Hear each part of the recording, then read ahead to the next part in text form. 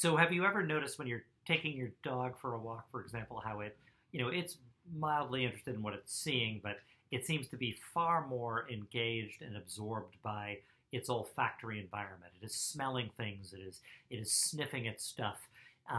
Dogs have so many more, olfactory receptors. They have much greater sensitivity to odorants that are, present in their environment. They care a lot more about it too.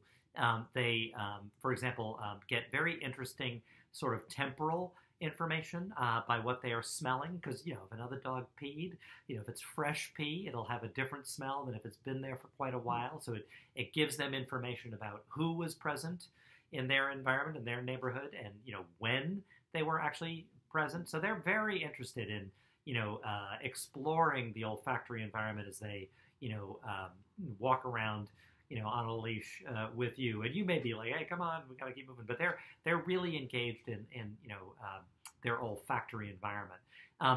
You may also notice your dog, or if you grow up at a farm, you may notice horses and goats and other animals doing this. They kind of like get close to something and they like open up their lips and they expose the teeth. And it seems like they're sucking something in and pulling something in. This is called the Flehmen response. And the Flehmen response is really interesting. So it turns out that there are additional olfactory receptors in a structure called the vomeronasal organ. And the vomeronasal organ actually sits, I'm going to show you this coyote skull again. You can see hopefully these beautiful, it's like a little slide. They're called these little wing-like bones. It's like a little channel there. That's called the vomer bone. And it's right in the middle of the turbinates, you can sort of see. And that's where there are cells. And then, I don't know how we'll see this, but I've got an image there. But yeah, you see, if I turn, this is the front of the coyote skull. If I turn it over, you can see right there in the mouth, behind the front teeth, are those holes. That's where the dendritic sort of projections of the vomeronasal organ, the cells that sit in that vomer bone, which has these wing-like projections. They're called the lay for wings.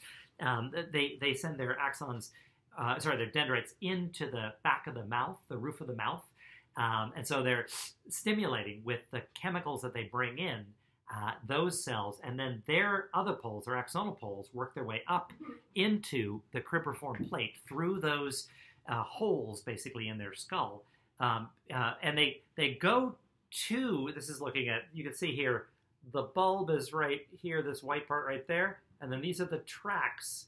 These are the axons, the mitral cells heading back. These are also the axons of those, the vomeronasal cells, the cells that are in that, resting in that bone in the nose. They bypass the bulb. They don't go to mitral cells. They don't make a synapse there, but they do go back to structures like the amygdala, for sort of emotional responses to what they're smelling, and also the hypothalamus, which is involved in some sort of sexual responses to what they're smelling.